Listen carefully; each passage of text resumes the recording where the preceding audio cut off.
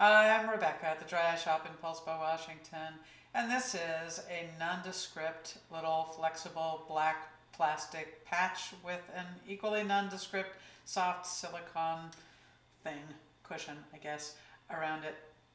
This is one of many products in the Dry Eye Shop that we stock not because they're so wonderful and glorious and we think they're the greatest thing since sliced bread, but because somebody 5 or 10 years ago came to me and said, gosh, I tried 14 things and nothing worked for me, and then I tried this 15th thing and I jury rigged it thus and such, and here's what it did for me. Maybe you could share it with somebody else.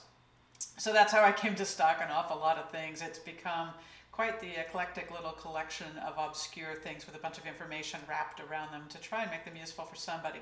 That's definitely the case with this particular patch. So basically, this is just like any kind of pirate patch sort of thing with this cushion that kind of, you look at it or breathe on it and it wants to come off. But for just the right person and just the right need, it can be the right thing.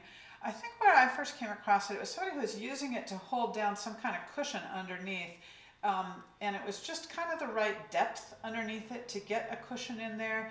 And then the blue thing around the edges was just enough that you didn't get any hard parts kind of digging into the skin. So for somebody, it was just the right balance. Obviously, it's got, you know, one of these little string elastic things that's just not so great. So at night, if you are a thrasher and a turner and a tosser, it's probably not going to stay on. But for a back sleeper, it's actually quite comfortable, and there's quite a lot of things that you could probably do with it.